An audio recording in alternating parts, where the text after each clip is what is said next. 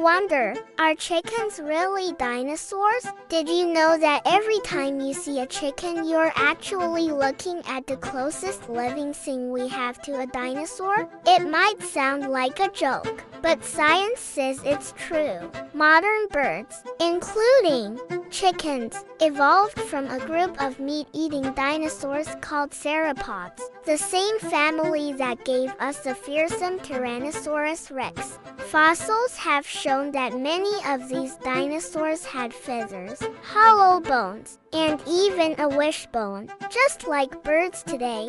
And here's where it gets even cooler. Scientists once recovered protein from a 68-million-year-old T-Rex bone. When they compared it to living animals, it matched most closely with, you guessed it, chickens. This doesn't mean your backyard hen is a tiny T-Rex, but it does mean they share a common ancestor that lived millions of years ago.